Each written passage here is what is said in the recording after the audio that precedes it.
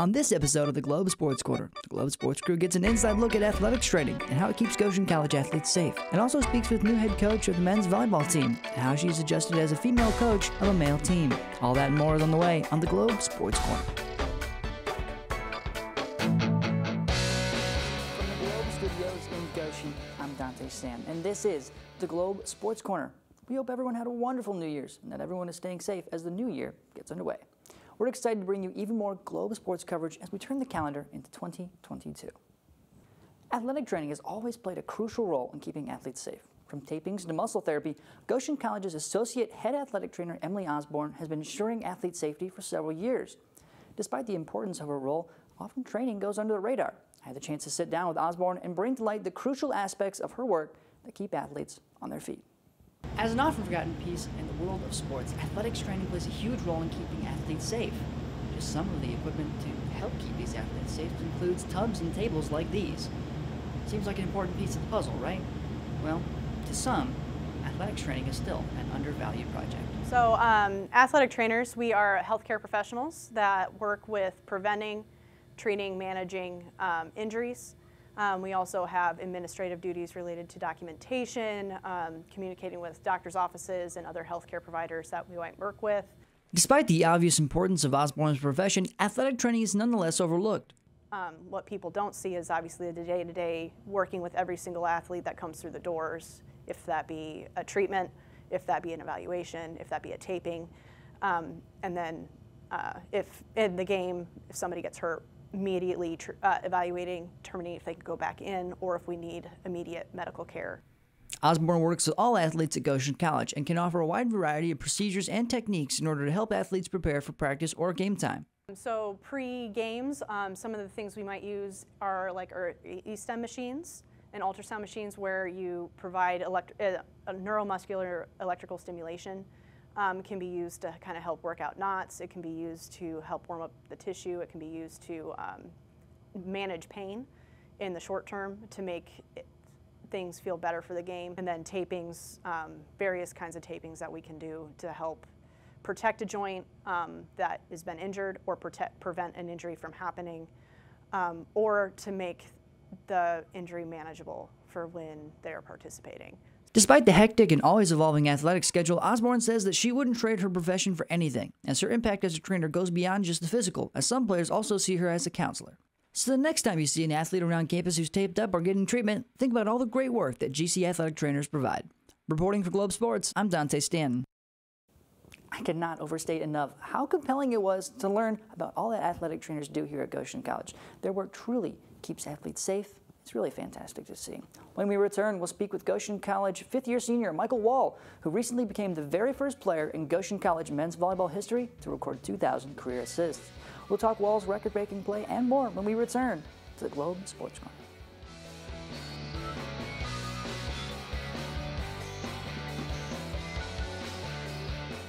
I'm getting my degree from the college named TV School of the Year 3 out of the last 4 years. It's not in Muncie or in Indianapolis. I attend Goshen College, and communication is just one of the 35 outstanding majors offered here. At GC, you will work with professionals and get your hands on the camera in your first semester on campus. How do I know that Goshen College was the best choice? Right after graduation, I start my first job, broadcasting professional baseball. Take the next step towards your career.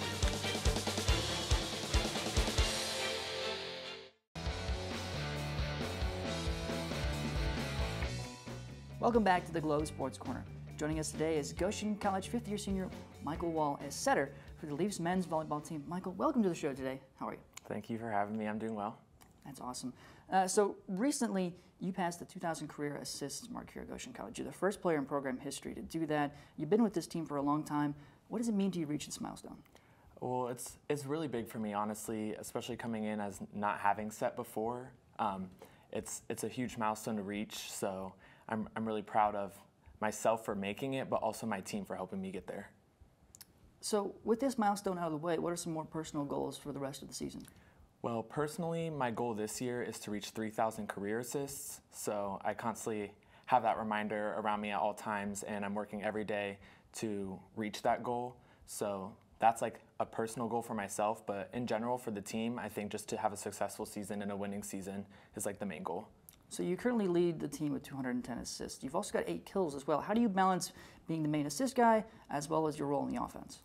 So I definitely think it's important for a setter to have be an offensive player as well. I think it keeps the defense of the other team on their toes. It keeps the blockers on their toes, and it allows our hitters to have more options. So me being an offensive setter when I am front row allows their block to take 1 second, and that 1 second of them being late to our hitters opens things up for them and makes it easier for them. So you've mentioned before that you weren't actually a setter before you came here to Goshen College. How did you fill into that role so quickly and kind of evolve into it and become the lead setter? So for me personally, I feel like being setter, you need a lot of volleyball IQ to do that. And so that's something that you attain by watching a lot of film and outside of the court. So I spent a lot of time learning not only the basics, but the volleyball IQ behind setting, but then spending just a lot of time in the gym getting as many touches and as many reps as I could to be the best that I can be for my team. So you're currently playing in the Wolverine Hoosier Athletic Conference, a little bit different than the Crossroads League. There's a lot of tough competition there. What are some of the predictions that you have for this team going down the stretch? Well, ideally we'd like to be successful. That's the main goal. We do have a really hard conference. There's a couple ranked teams in the nation in our conference, so it's going to be a challenge. Our coach constantly reminds us that every game is going to be a dogfight. This season, there's no easy wins, there's no easy games. We have to go out in every game and give it our all. So, I mean, we have great team chemistry and we have the talent to do it. So, I mean, going out there and just giving it all every single game is the goal. All right. Thank you so much for joining us, Michael. Best of luck to you and the team going forward. Thank you. When we return, we'll stick with the men's volleyball team, but move the focus to first-year head coach Lauren Ford, who's just the second female coach of a male team in Goshen College history. That's up next on the Globe Sports Corner.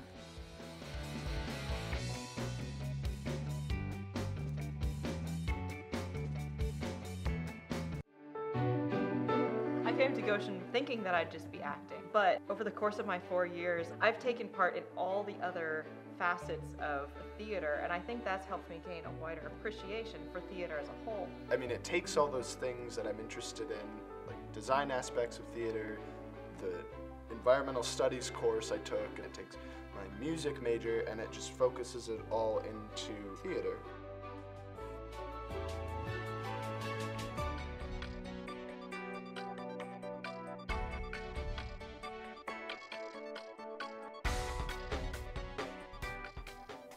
Welcome back to the Globe Sports Corner.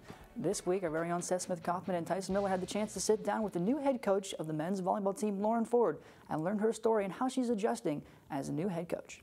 Even though the men's volleyball team here at Goshen College is still quite a young program, this team is being led by a senior class that has been here since the beginning. A new addition to their team, however, is their brand new head coach, Lauren Ford, who joins the team to become only the second women's coach of a men's team here at Goshen College.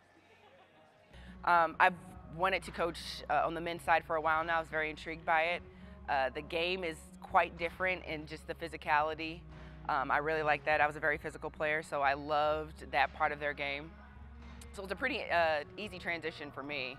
Despite last season's abrupt shift in coaching staff, this GC men's team has adjusted well, and many players believe that Ford has greatly improved how the team functions. I think her on the sidelines definitely gets us fired up. She has a way of getting us hyped up, but she has also a way of telling us in-game what we're doing wrong so we can make adjustments as we go. Along with pushing her team to new heights, Ford hopes to open a path for future women coaches at Goshen College. It's important because I know that there are a lot of female coaches that came before me, because right now in the world we see a lot of female figures stepping into leadership roles, and so I'm glad that it's kind of a movement now, but I feel like it started a while ago. We just didn't put attention on it. I think it's time to just embrace the change that, you know, anybody in a leadership role can be successful. Reporting for Globe Sports, I'm Seth Smith-Kauffman.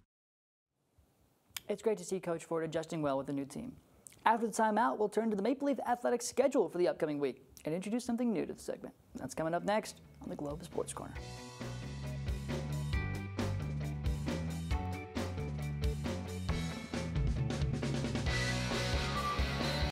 So you just graduated from Goshen College? What experiences prepared you for this job?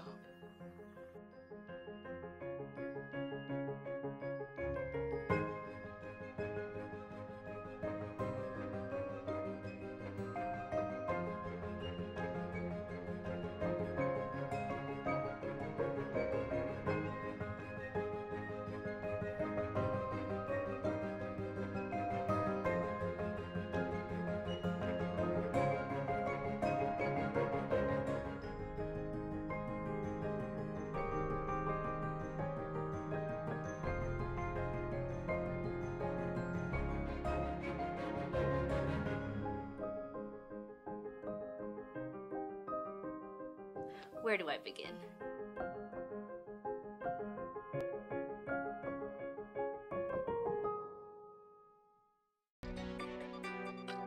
Welcome back to the Globe Sports Corner. Let's take a look now at your Maple Leaf athletic schedule for the coming week. There's doubleheader basketball action tonight at home between the Maple Leafs and the Taylor Trojans. The women's game tips off at 6 with the men's game to follow at 8. It should be noted that the women's team upset Taylor University earlier on this year and got their first win over the Trojans since 2015. Men's and women's indoor track will be at the Bill Klinger Classic in Allendale, Michigan this Friday at 2 o'clock. The Leafs have already got a high jumper who's qualified for nationals as they look to add another at Grand Valley State University. More doubleheader road games on the way this Saturday for men's and women's basketball as the Leafs hit the road to take on the Spring Arbor University Michigan Cougars. The women's game begins at 1 o'clock and the men will follow at 3.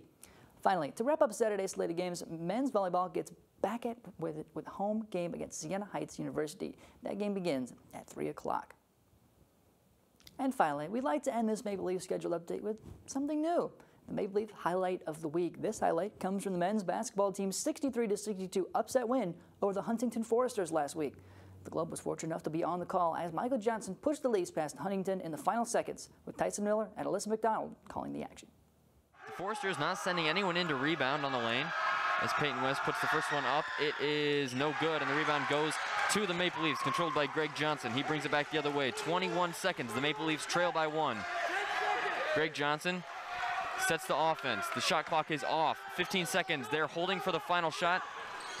The coach is yelling to go. Johnson down on the left side. He finds Michael Johnson underneath. Michael Johnson, the layup is up and good. 5.9 seconds left. The timeout is called by the Foresters. The Maple Leafs take the lead 63-62 with 5.9 seconds left in the game. Quite the exciting finish there for our athletes. That's going to wrap up our first Globe Sports Corner of 2022. We hope that you stick around with us throughout this year and beyond. And make sure you don't miss a single beat of the Globe by following our social media at 911 The Globe on Facebook, Twitter, and Instagram. Also, head over to globeradio.org for more exclusive content. This has been the Globe Sports Corner. Until next time, I'm Dante Stanton.